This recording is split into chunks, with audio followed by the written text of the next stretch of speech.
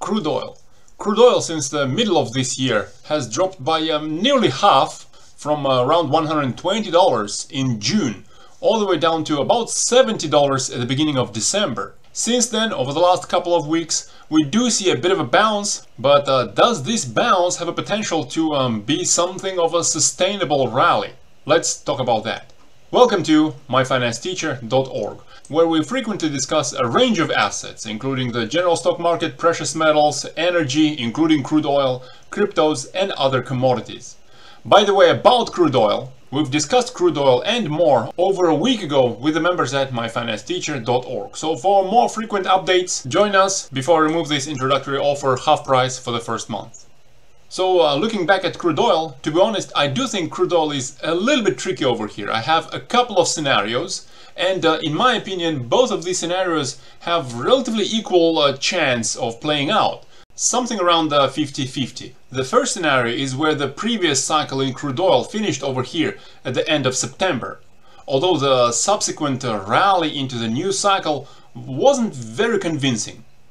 Usually the signs that we look at with the members at myfinancesteacher.org that help us identify the end of one cycle and the start of another is that the price rallies significantly above the 50-day moving average and RSI rises by over 20 points while crossing the neutral level at 50.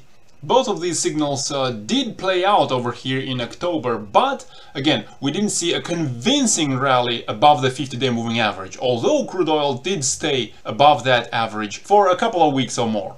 So the first scenario is where the cycle in crude oil finished in late September. Since then, we're in a new cycle, and in that case, this recent early December low would give us an extremely unusually short cycle of only 74 days. That, I think, is not very likely.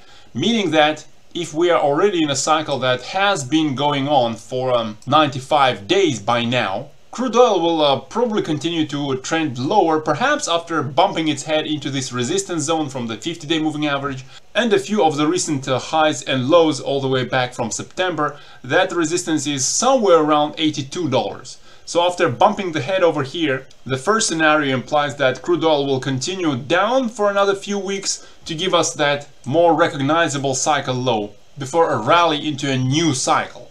And that would bring the cycle duration closer to an average, perhaps somewhere around 160 days, perhaps a bit shorter.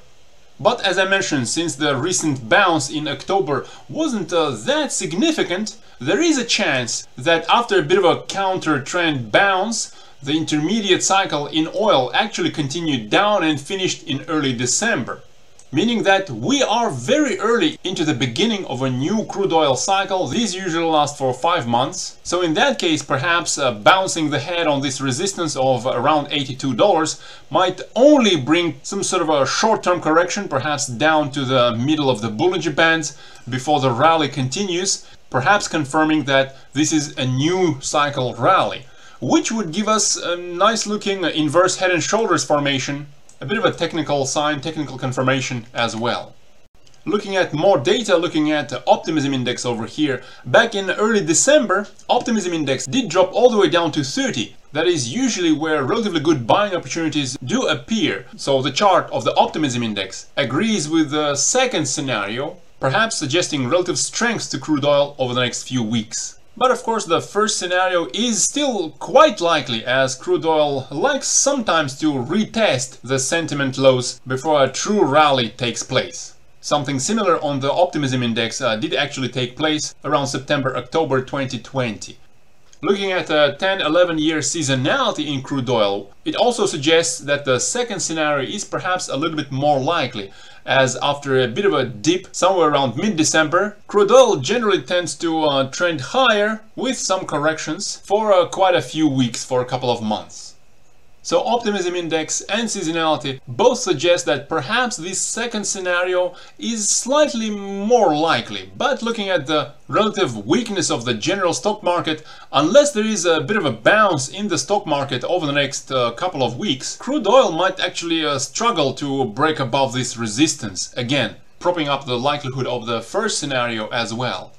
But in either case, either accumulating over the relatively short-term dips sometime in early January, or perhaps accumulating over more significant cycle lows, perhaps sometime around February, might not really be a bad idea, as whichever of the scenarios plays out in the relatively shorter term, in a slightly longer term, crude oil might do relatively well, as recently it had already dropped by 20% below its 200-day moving average. The lower chart over here is the percentage distance from that 200-day moving average. And while this 20% stretch on the downside isn't that significant historically speaking versus relatively prominent drops as in the pandemic low over here with -70 or lower on the futures, with this 30% in early 2019, and this continued 45, 35, 40% drop below the 200-day moving average that was at the time of the oil glut being all over the news. Moving further back into history, back to the global financial crisis, which gave us 60% stretch, followed by a notable 17% stretch in September 2011 and 20% stretch in mid-2020.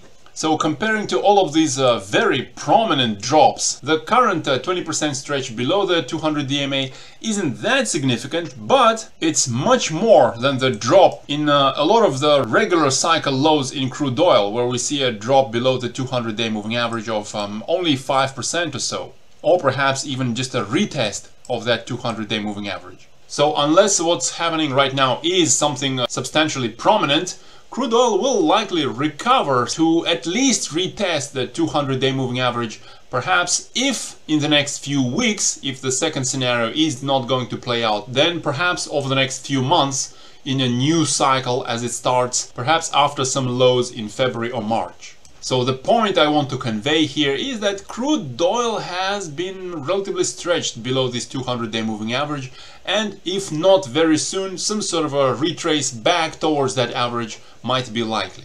So as I mentioned, what I will try to do is I'll try to accumulate on the dips, whether it's going to be a short-term dip before a rally or a substantial dip down into the cycle low before the start of a new cycle. But what do I know? Nobody actually knows the future. So for that reason, I'm curious, what do you think about crude oil going into, say, the first quarter of next year? By the way, talking about next year, let me wish you to stay healthy and become more wealthy during the next year. Happy New Year, have a wonderful weekend, bye bye.